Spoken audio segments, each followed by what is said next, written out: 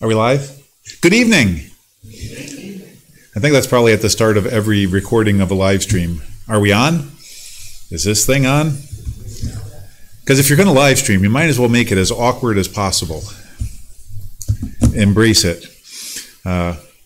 Also, I should lean over more because then you can see how the hair is thinning at the back of my head better on the live stream, because either that or I should lower the camera so that when I lean over, you can't see that. Maybe we could put the camera up here and look up at me. Right, and then people could count the nose hairs, and that. How awkward can we make this? I think in the back's probably pretty good then. All right, let's start tonight with a word of prayer. Father, we do thank you for your goodness to us. We're thankful for the rain outside, and as much as we see the rain sometimes as an inconvenience and the coolness, we are grateful for it. Know that the earth needs it, and we need it, and the fields need it, the wells need it, and all of that, and we're grateful for it. Do pray that you would continue to provide for our needs and to meet the needs of those in our church. Pray that as we meet together tonight, that we would honor your name and glorify you, for it's in Jesus' name that we pray. Amen. All right, we're going to start off with hymn number 473. Victory in Jesus.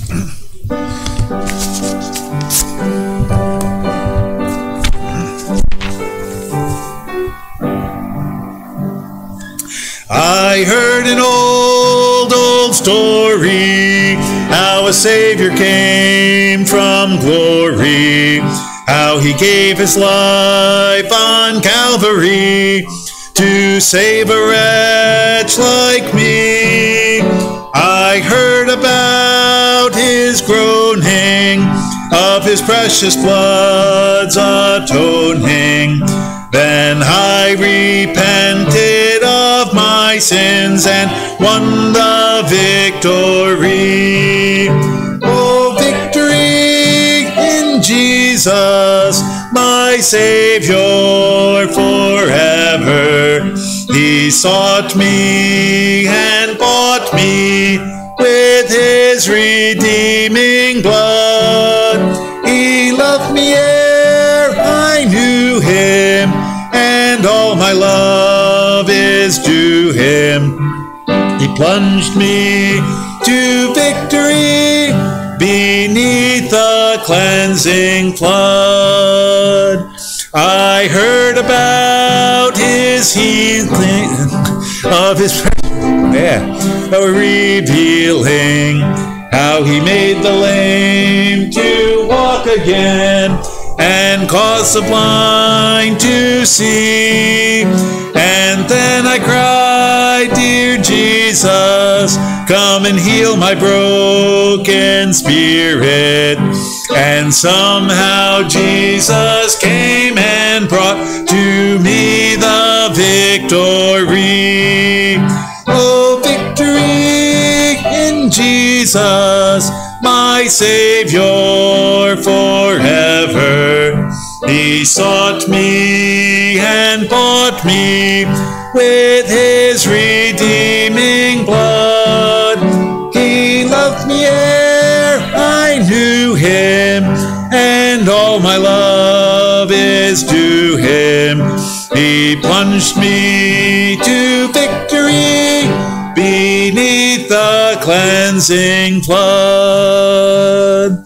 I heard about a mansion he has built for me in glory, and I heard about the streets of gold beyond the crystal sea, about the angels singing the old redemption story. Some sweet day I'll sing up there the song of victory. Oh, victory in Jesus, my Savior forever.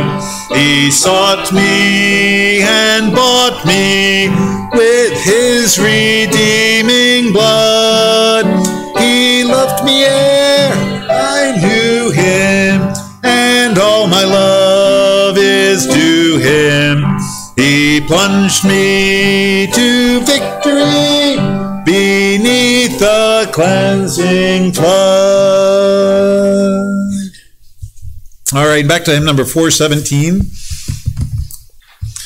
And then it's real easy to turn to the next one because it's right next door. Of course, for those watching online, it's turned for you. It gets clicked right through. 417, No One Understands Like Jesus.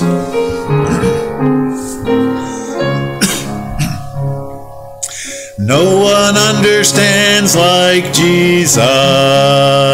He's a friend beyond compare.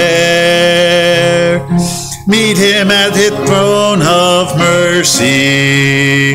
He is waiting for you there. No one understands like Jesus when the days are dark and grim. No one is so near, so dear as Jesus. Cast your every care on him. No one understands like Jesus. Every woe he sees and feels. Tenderly he whispers comfort, and the broken heart he heals. No one understands like Jesus when the days are dark and grim. No one is so near, so dear as Jesus. Cast your every care on him. No one understands like Jesus when the foes of life assail. You should never be discouraged. Jesus cares and will not fail. And understands like Jesus when the days are dark and grim. No one is so near, so dear as Jesus. Cast your every care on him. No one understands like Jesus when you falter on the way. Though you fail him, sadly fail him, he will pardon you today. No one understands like Jesus when the days are dark and grim. No one is so near, so dear as Jesus. Cast your every care on him. And right across the page, 418, just a slight key change, tempo change. Same theme though.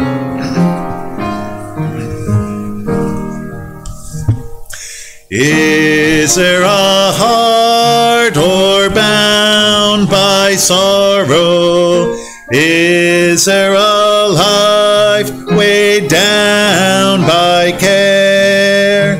Come to the cross, each burden bearing, all your anxiety, leave it there.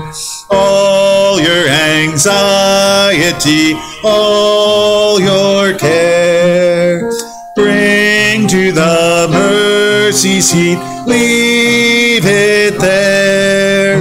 Never a burden he cannot bear, never a friend like Jesus. No other friend so keen to help you, no other friend so quick to hear, no other place to leave your burden, no other one to hear your prayer.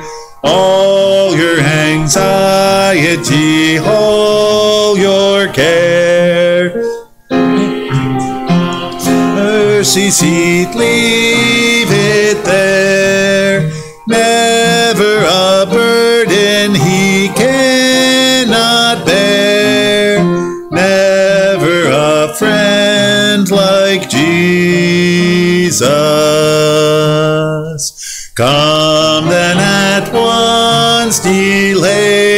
no longer heed his entreaty, kind and sweet. You need not fear a disappointment. You shall find peace at the mercy seat. All your anxiety, all your care, bring to the mercy seat. Leave it there. Never a burden he cannot bear. Never a friend like Jesus.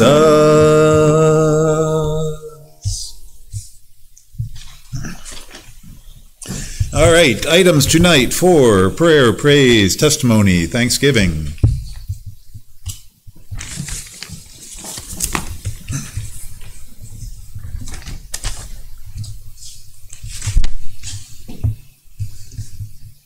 I have weird Thanksgiving. I've been working at getting back into running, and yesterday I did 4 miles on the treadmill for the first time. I haven't run that far since the 4th of July, so that was a small victory that felt really good about. So, Al, we're the same age. You should see if you can do that. What? Easy? Especially with the new knee, right? And your therapist and surgeon would be on board with you trying to run 4 miles, right? Totally. They'd be, go for it.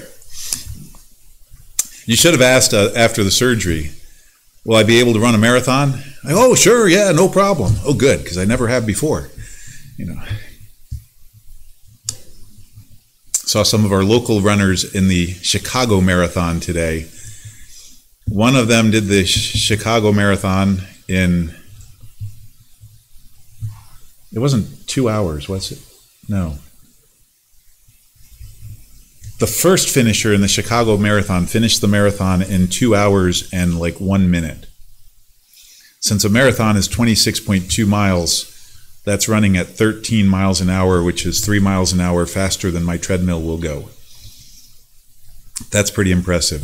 I think of our local runners, one finished in 3.5 hours, one finished in 4, and one finished in 5. And you might think, wow, they were really slow. What I think is, that person ran for 5 hours. And I don't care if they're not going very fast, they were running for 5 hours, and they weren't the last finisher. I have a terrific respect for those that finish a marathon in any amount of time. The guy that finished it in 2 hours, though, I've run for 2 hours. I know I can do that.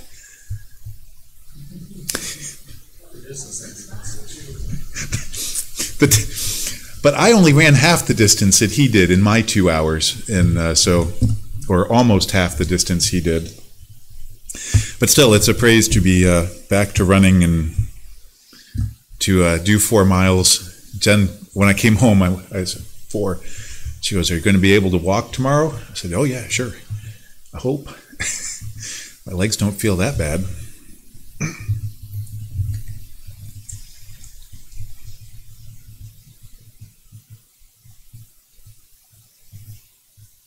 Yeah, Austin.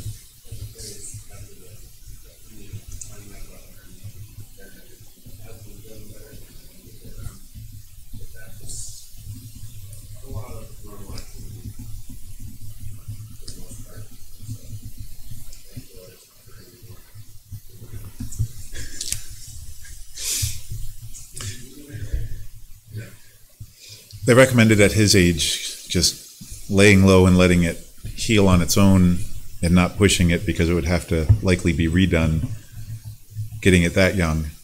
And I thought that's only a few years ahead of when I had my repair, so I guess I need to take it easier. Should have made you load those big chunks of wood. We did team lifting for the big chunks of wood into the trailer. I told Ben afterwards, I said, 10 years ago, I was loading pieces like that in the trailer by myself. Well, no, that was after I had had the hernia. I can't remember what was happening around the time I had the hernia. I was carrying the church's 40-foot ladder around by myself, and I think the neighbor and I had carried a wood stove down into the basement together. And the what? Oh, the wood from Uncle David. He had a silver oak in his yard that was 5 feet across, and the people that cut down the tree cut it into like 18 to 20 inch chunks for him, and he said I could have the wood. So I took Gary McChesney's trailer over there and rolled the pieces whole up his tailgate, and his tailgate was never straight again after that.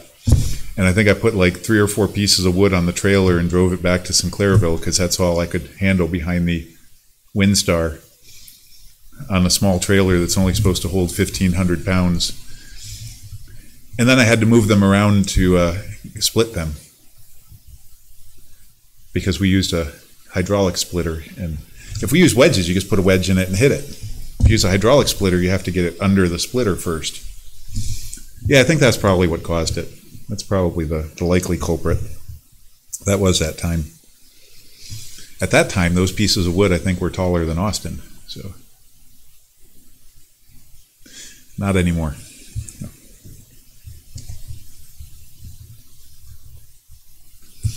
Any word on Timothy and Titus? Have they moved more step down? Are they out of the hospital?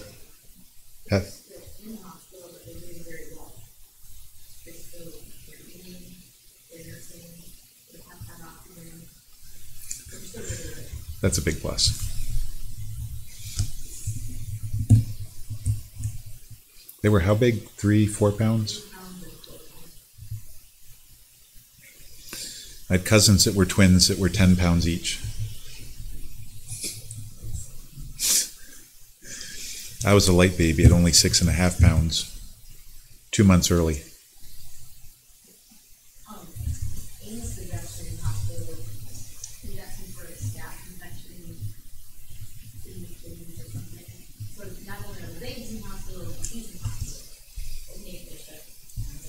Same hospital? Probably. Oh.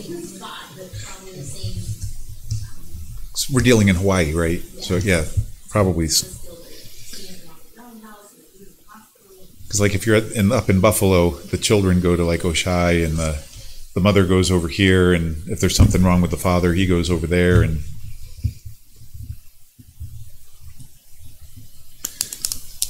anything else for praise or prayer tonight? Well, Willie missed the prayer or the praise this morning. Austin and Alicia are expecting in May, so there's a new grandbaby on the way. I saw someone said their grandson Kazoo. And one of my kids said they named their grandson Kazoo. I said, no, grandparents don't get to name their grandson. It's probably a good thing. Alicia doesn't even know what my favorite name is for boys. Austin remembers quite well. Anyone else know? You heard Austin say it. Maher Shaul Hashbaz. Because that is just like the most interesting name in the Bible. Next to Nebuchadnezzar, probably. Ranks right up there. All right, well, let's look to the Lord in a word of prayer as we continue. Father, again, we thank you for your goodness. We're thankful for answers to prayer. For a new little one on the way, we're thankful for that praise. We're thankful that Austin's been feeling better as he's been taking it easy to recover from the hernia. We're thankful.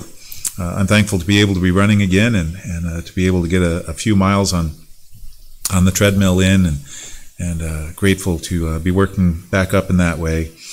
We're thankful for the work that you've provided, for the provision you've made for our needs.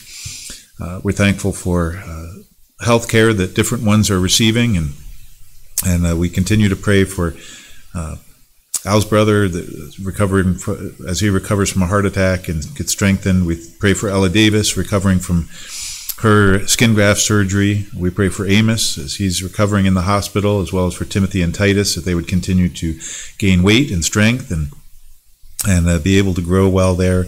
We're thankful Carol has recovered from her pneumonia.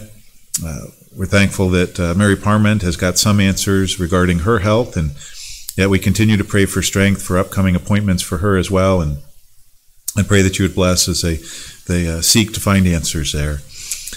We're thankful for your meeting our needs here in this church and the needs of our church families, and pray that you would continue to do so day by day and week by week.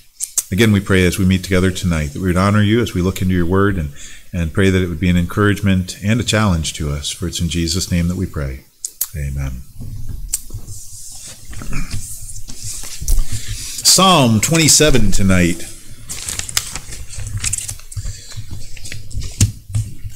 Title tonight, Nothing to Fear.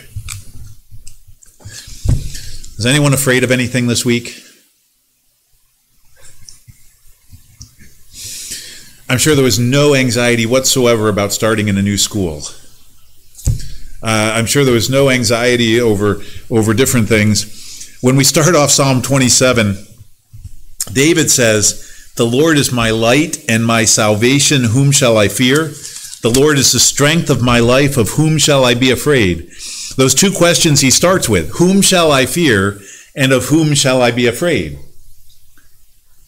If that question was presented to us as a question, David's not asking it as a question like fill in the blank, but if someone asked us, who will you fear and of whom would you be afraid? We could make lists. We could make lists of people that we could be afraid of, especially if you watch the news too much. We could be afraid of the government, what the government is doing, we can be afraid of the other political party.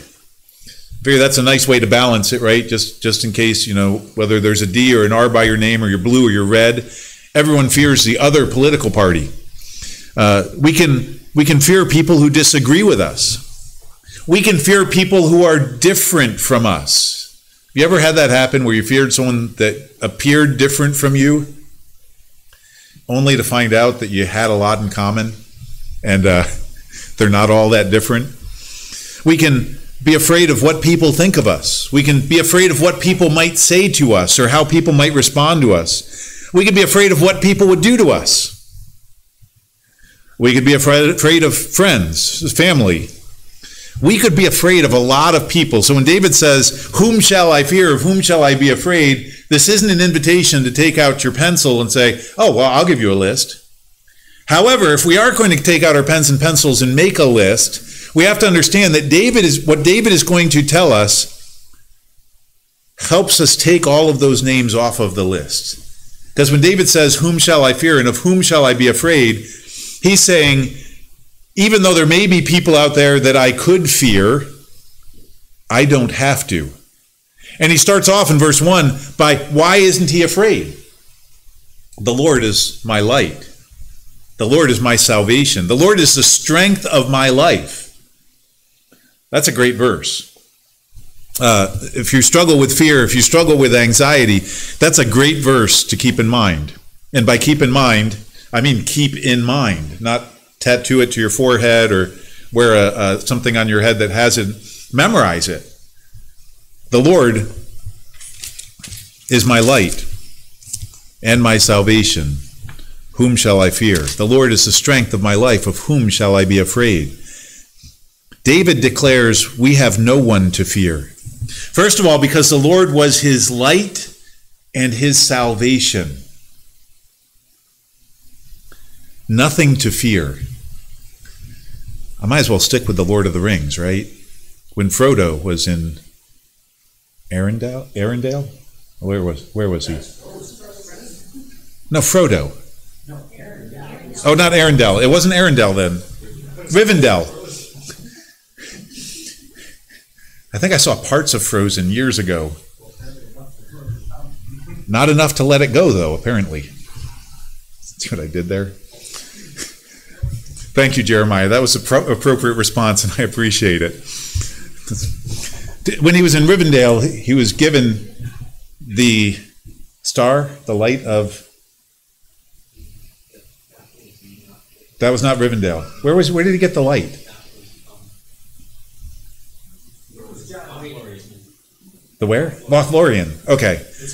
You know what's going to happen now is this week, Benjamin's going to say, hey, Dad, it's time to watch it again. And Dad's going to say, you're probably right. He got this light when all other lights go out. That he didn't, where he would be afraid, he had a light. And I think when he met up against, Shelob. I was like, what's the name of the big spider? Yeah, you all laugh, but try to stand up here and remember anything, and it's not that easy. And he went up against Shelob. He took that out, and he knew he did not have to be afraid. He was still kind of afraid. But the Lord was his light. What's the importance of a light? Well, it illuminates the darkness. There are those of us that don't mind walking around in the dark. I will come over here late at night and I will walk through the entire church without turning on a light because I appreciate the challenge, especially if I'm not wearing shoes, because it's a bigger challenge to protect your toes, and kind of counting the steps out. My brother at one point told me I could drive to work blindfolded. Now that I'd like to see. I can walk around here without the light on, but I'll put my hand out when I know that like the edge of a pew is coming up. I'll put it out at the right height, kind of like a feeler, and I'll be able to make it through there. I'd like to see my older brother drive to work with a blindfold on. But when we have a light, there's an advantage. We can see what's there. It portrays things clearly. When things are dark, we can fear things that aren't there. When you hear noise in the dark, do you imagine that it is the least scary thing that it could be or the most scary thing that it could be? Did you hear that? I bet that was a giant rat. Now, if we're in our garage, it's possible that it is a giant rat. We're working on that one. It's probably a monster. Well, no, it's not. You turn on the light and find out that a piece of paper just drifted off of something and landed, and in the quiet and darkness, it sounds really loud. But when there's light, you don't have to be afraid because you can see what it is. Light reveals things for what they truly are. And when God is our light, it illuminates those fears that we might have for what they truly are. Whom do we have to be afraid of? Whom do we have to fear? His illumination, it's what allowed him to see. He wasn't walking in limited or low light. He could see clearly. The Lord was his salvation. And when we hear the word salvation, we think, of course, of salvation from sins. But David also understood that God was his salvation from trouble, his deliverance, his safety net. I talked this morning about crossing that rope bridge. Like, do you want to cross this rope bridge? It's got 3 ropes and some ropes down to that connect the 3 ropes together, and you walk on the one and you use your hands on. No, I really don't want to walk across that, other than for bragging rights. But what if there was a safety net underneath it? Well, then we ask the question, well, how far down is the safety net? What's the strength of that safety net? What can it handle? What's its working load and its peak load? How is this safety net put together? Is it properly suspended? For me, I'd like the safety net to be about 1 foot below the bridge at most, and to be properly suspended and nice and wide. Not like a hammock width. I've seen people fall out of those. A nice wide one, like the ones they shoot the human cannonball into in the circus. Nice wide net. Well, then I'm okay because I'm safe. And David says, God is my salvation. I might be walking in a dangerous situation, but I've got a safety net. I've got my salvation. The Lord is my salvation. He is my safety. He is my deliverance. Whom shall I fear? God's my protection. But also he says, the Lord was the strength of his life. The Lord is the strength of my life. Of whom shall I be afraid? If we look at our own strength, we think, well, I know what I'm capable of. Or, as you get older, you'll understand this. I know what I think I'm capable of, and that may not be quite true anymore. I suppose youth have that problem too sometimes. We all think we're capable of more than we are. But if we're relying on our own strength, we have limits. As we loaded up firewood this week, none of the boys I brought with me or myself looked at any of those logs and thought, you know what, maybe if each of us grab an end, we can just put this up on the trailer.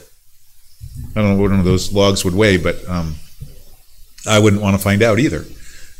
We know we're limited in our strength, and David said, the Lord is the strength of my life. He wasn't reliant on his own strength. David had some strength to him. He had some ability to him, but he wasn't reliant in his strength. He didn't depend or rest in his strength, only God's. We think about what we are capable of and we limit our situation to what we're capable of. Well, we're in a very difficult situation. I like to think sometimes I'm growing in my ability to repair cars. I'm learning more every year and probably losing some ability to crawl under my car every year. I don't know. We haven't gotten that far yet. I'm still crawling underneath it. But I look and I say, I'm getting better. But there's things on my car that I likely wouldn't tackle. I don't know what those would be, but there are things that's beyond me. I suppose if my transmission needed rebuilt, unless the car was completely bricked, I'm not going to take apart the transmission. Now, if it's completely bricked, taking apart the transmission sounds like fun. We're limited. But if God is the strength of our life, we're not limited strength-wise. God's not limited strength-wise. He's not like us. That's a little bit beyond my capacity. Then people ask the question, can God make a stone too big that he can't lift it? The answer is no. Then God can't do everything. Yes, he can. Because he can lift any stone, he can't make a stone too big for him to lift. He can do the impossible because nothing's impossible for God, but he can do everything that's possible consistent with his character. The Lord is the strength of my life. And if God is our light, our salvation, and our strength, we have nothing to fear.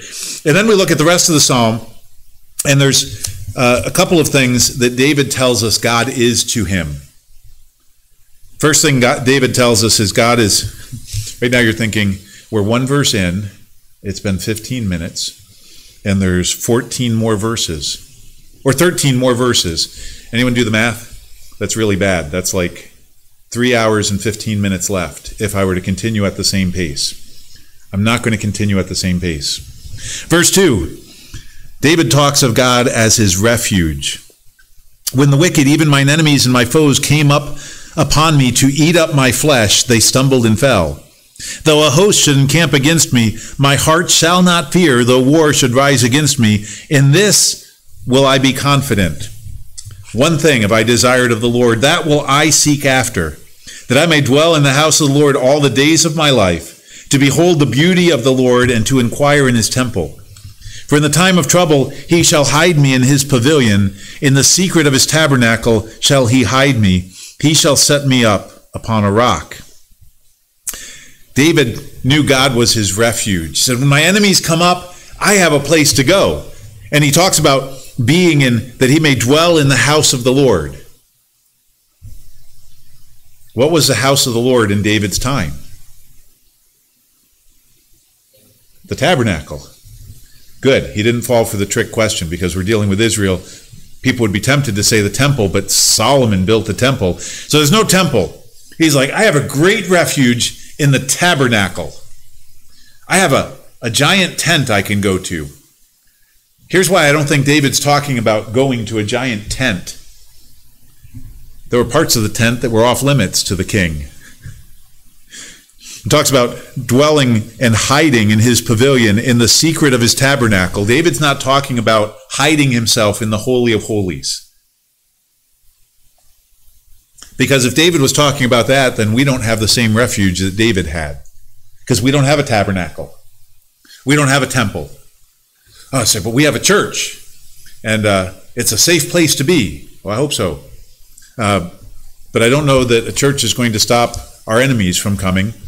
David, as he's talking about dwelling in the house of the Lord, being in his tabernacle, being in his pavilion, he's speaking of God being a refuge, that even as his enemies rose up against him, he had a place that he could go. When we were expecting Austin, the hospital told us we had to go to birth and delivery classes. And the ones they had at the hospital, we thought, those don't sound so good. Are we able to sign up for ones we like? And they said, oh, sure, go to any ones you want. So we found this one, and we had to drive to Erie to get there. And I can't remember if it was the first or the second time we were there, that the woman leading it says, now I want you all to close your eyes and go to your peaceful place. And So there we were for like 5 minutes, and she's talking us through this. And I don't know if it was 5 minutes or 10 minutes. It seemed like 8.5 hours. And she said, now open your eyes. Like, okay. And we're all nice and relaxed. And then she said, where did you go? I turned to Jen. I was like, I don't know about you, but I stayed here. I've been here the whole time. But what they were trying to teach was when the stress of childbirth comes upon you, it's good to be able to kind of remove yourself from the stress and go to your happy place. And David says, God is my happy place. Even when my enemies rise up against me, I have a refuge that I can go to, that I can remove myself. I want to be in the Lord's house. So that verse 6, he says, and now shall mine head be lifted up above mine enemies round about me. Therefore will I offer in his tabernacle sacrifices of joy. I will sing, yea, I will sing praises unto the Lord. A place to flee to, a place to be lifted up over his enemies, a place to hide, a place of safety. And yet, we know David struggled with many enemies over many years, many times in his life. So if he's lifted up over his enemies, why did he still struggle with them?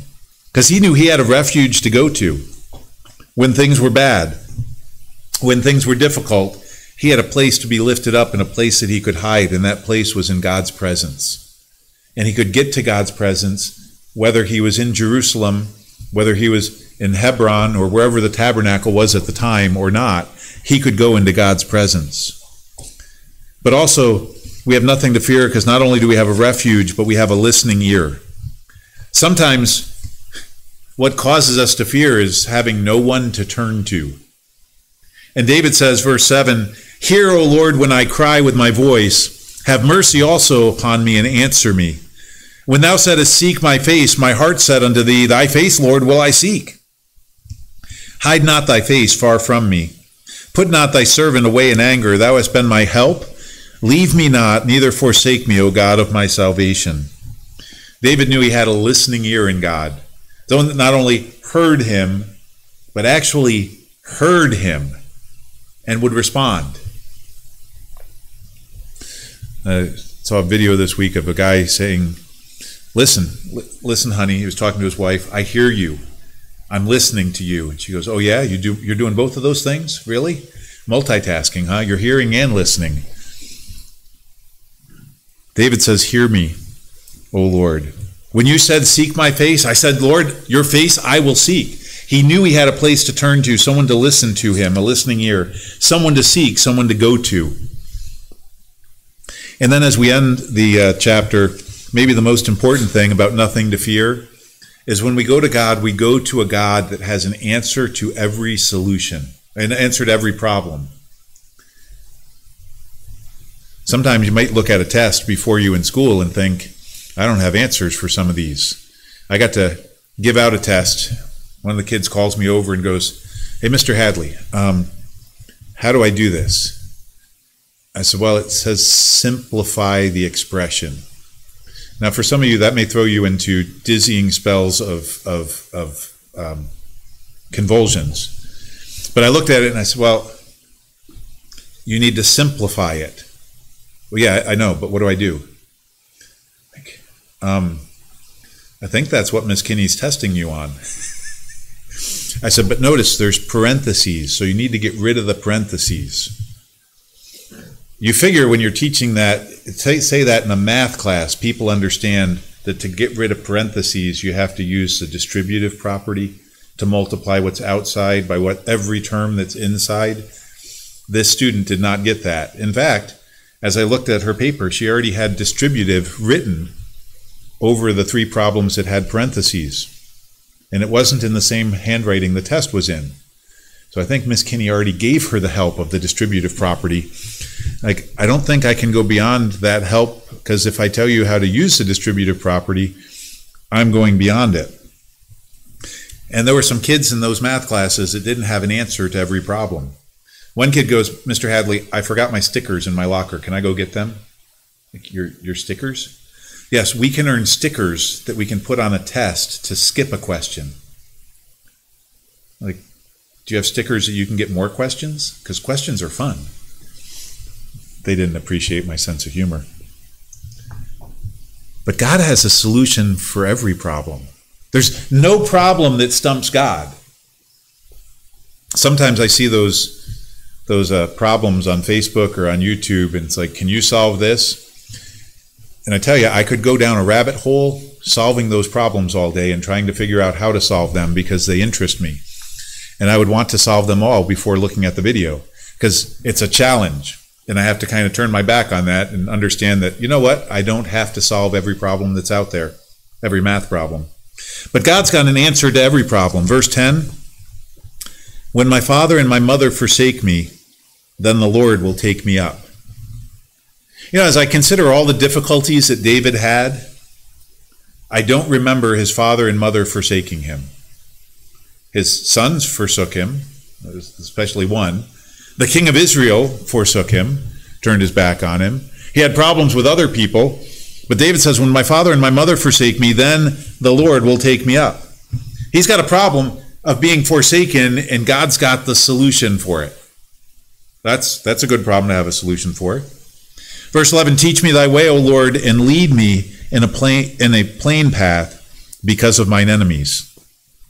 Deliver me not over unto the will of mine enemies, for false witnesses are risen up against me, and such as breathe out cruelty.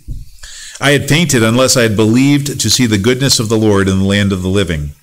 Wait on the Lord, be of good courage, and he shall strengthen thine heart. Wait, I say, on the Lord. And in there, some of the difficulties David says God has the answer for. Enemies. Because of mine enemies, lead me in a plain path. Guide me clearly, Lord, because of mine enemies. Now, he says, don't deliver me over to the will of mine enemies because of false witnesses. God's got the solution for false witnesses, too. When people say things against us falsely, when they breathe out cruelty, when they're out for blood, when they want to take us down, God says, I've got the solution for it. I'd fainted unless I'd believed to see the goodness of the Lord in the land of the living. Well, I'd fainted. Well, when do we faint? Well, when things are overwhelming, when things are really bad. And David says, there's the goodness of the Lord. Wait on the Lord. Be of good courage, and he shall strengthen thine heart. Wait, I say, on the Lord. The problem of when we're fearing and we need courage, wait on the Lord. When our heart is weak, he will strengthen it. God has a solution for every problem. And you might say, well, I don't see my problem in there. Well, that's because David gave us a psalm in 14 verses instead of making this one like Psalm 119 and making it a really long psalm. But he understood that he had nothing to fear because God had the solution for every problem. Well, what about this problem over here? Yeah, God's got the solution. Think about the problems in our world. Right now we've got war going on in Gaza between Israel and Hamas. Does God have the solution for that? Absolutely. I still remember, it might be 20 years ago now, when they interviewed the terrorists that were firing missiles at Israel at one point, and they asked the terrorist leader, why don't you hit the targets you're aiming for? Is your technology that bad? They said, no. Their God changes the direction of our missiles so that we don't hit what we're trying to hit. I thought that was great. It reminds me of Exodus 15. Our enemies will hear and they will fear.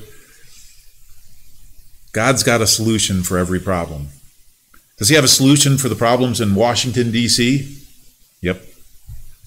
Does he have a solution for the problems of bad laws? Does he have a solution for problems of leadership that doesn't seem to follow God's path? Yep. Does he have a solution for our needs? Yes. Every last one of them. And as we look in Scripture, there's a name for God for every need that we might possibly have. We have nothing to fear. The Lord is my light and my salvation. Whom shall I fear? The Lord is the strength of my life. Of whom shall I be afraid? Great verse to remind ourselves of the truths of God's word, that he's got a solution for every problem. He's ready and willing to meet our needs, and he's able to meet our needs. anytime and any place. We're going to close tonight with hymn number 503. What do we do with that truth? Well, hymn number 503, Jesus, I am resting. We can rest in God knowing that he's got these things covered. Hymn number 503.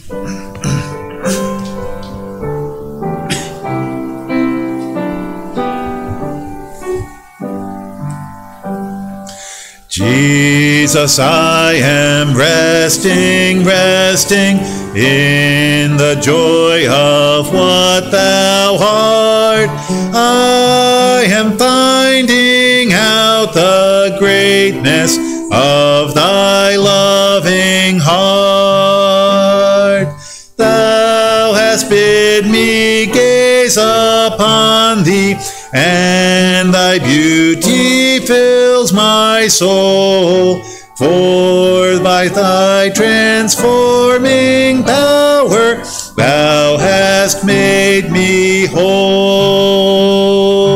Jesus, I am resting in the joy of what thou art.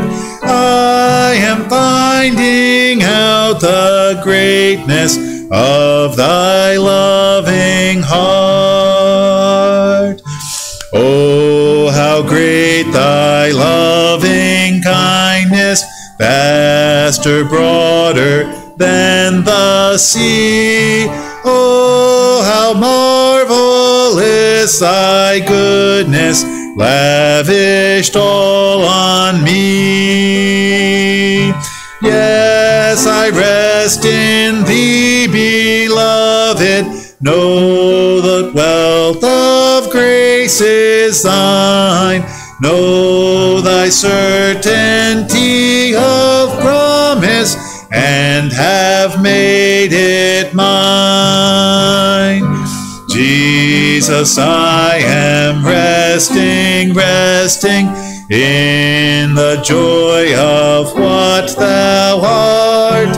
I am finding out the greatness of thy loving heart.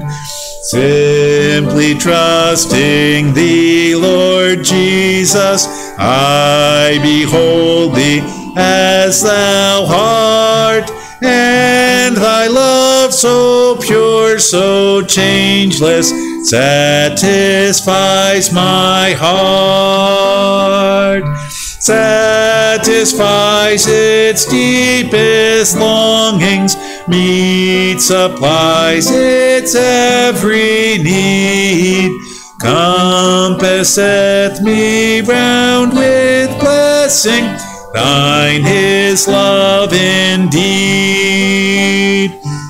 Jesus, I am resting in the joy of what thou art. I am finding out the greatness of thy loving heart. Ever lift thy face upon me as I work and wait for thee, resting 'neath thy smile, Lord Jesus, earth's dark shadows flee. Brightness of my Father's glory, sunshine of my Father's face, keep me ever trusting, resting, fill me with thy grace. Jesus, I am resting in the joy of what thou art. I am finding out the greatness of thy loving heart. Father, we are thankful for your loving heart towards us. We're thankful that when you are our light and our salvation, the strength of our life, we don't have anything to be afraid of. You're a refuge for us, not a physical place that we can go for safety, but always can come to your presence, always can come for your protection and your love and your mercy. Father, we're thankful as well that we know that we've always got an ear, a listening ear, to hear us when we cry out to you. And we know that that listening ear has a solution to every problem. Lord, there's many things in life that we could fear, that we're tempted to fear on a regular basis, but Scripture tells us you've not given us a spirit of fear, and David tells us that as he was resting in you, he had no one to fear and no one to be afraid of. Father, we pray that that would be a truth that we would live out as we rest in you, as we look to you, as we cry out to you. We'll ask you to bless and to be pleased as we live our lives and make our choices this week. And we'll thank and praise you in Jesus' name. Amen.